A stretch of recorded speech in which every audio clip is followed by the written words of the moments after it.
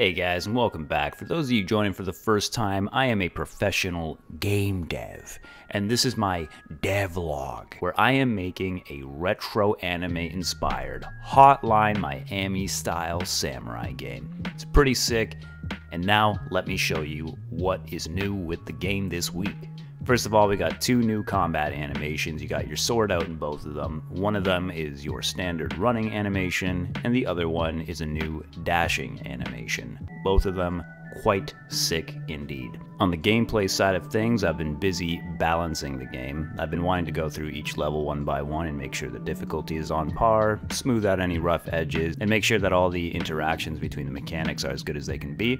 So a few changes I made this week. One is that objects that get kicked at you by enemies can now hit you even while you're dashing. So that makes them a lot more dangerous and gives them a much more important place in the gameplay. And your projectile items, like the shuriken thing that you can throw here, it can be used now to block kicked objects, and I have made it so that you can use items while you're recovering after you got hit by a kicked object, so that you still have a chance of recovering in case you made a mistake. I'm not 100% sure if that's going to make sense with all of the items, but right now I'm liking the feeling of it, so I'm going to play around with that. And as I mentioned, I'm going through the levels one by one and balancing them for difficulty and whatnot, so I've got a revised version of the first level of the game here. I'm going to play you some footage from it, and the music you're going to hear in the background is a new track that we just produced. I think it's the best one we've got yet. Gameplay wise, it's the closest to the feeling that I was hoping for, so I hope you enjoy it.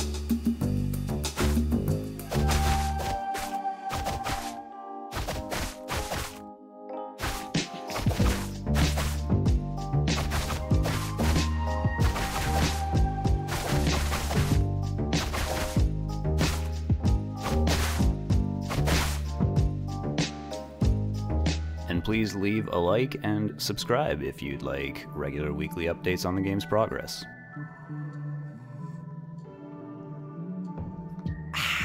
So earlier this week I was hanging out with a buddy of mine, and he told me that he thought the production quality on my YouTube videos has gone down recently. So I looked him straight in the eye and I said, "What the fuck did you just say to me, you fucking bitch?" And then he got up all in my face and he was like, "You heard what I said, motherfucker?" And then he threw his right hook at me and I was like, "Oh shit." I dodged out of the way, gave him the 1-2 jab, and then finished him off with the KO. No, but actually he said that to me and I was like, oh really? So what kind of brilliant, wise life advice do I have for you guys this week? A lot of people tell you to save up for retirement, you know, invest your money, make sure it grows over time so you got a nice bird's nest or whatever the fuck it's called. Personally, I think you should spend all your money. Just piss that shit away. I mean, you're young.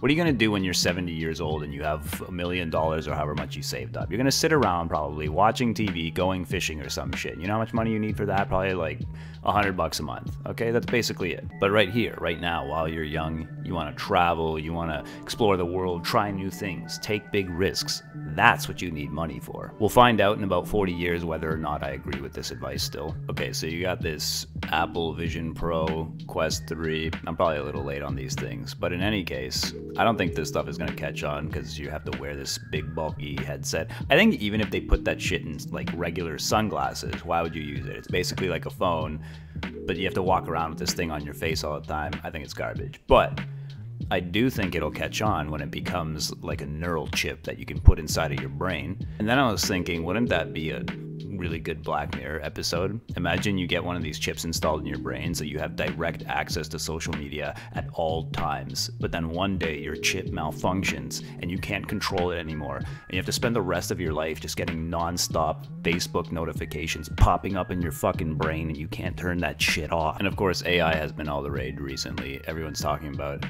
the extinction potential or the existential threat of the existence of AI in the future. Personally, I honestly think it's all overblown. But I will say that I don't even care about the fact that I'm gonna die one day, but what I do think a lot about is how I really just want to know how things turn out. Do we go extinct in a nuclear war? Does AI eventually become conscious and kill us all? Do we actually manage to progress significantly in the future and get to a Star Trek Utopia-like state? Here's what I want them to do.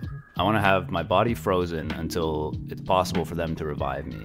And then right at the moment when they believe humanity is going to go extinct, I want them to revive me, give me a quick update on everything that happened, and I can be like, oh, nice. satisfying conclusion, right? And then refreeze me, or just whatever, put a bullet in my head or something. That's good enough. All right, that's it for this week, guys.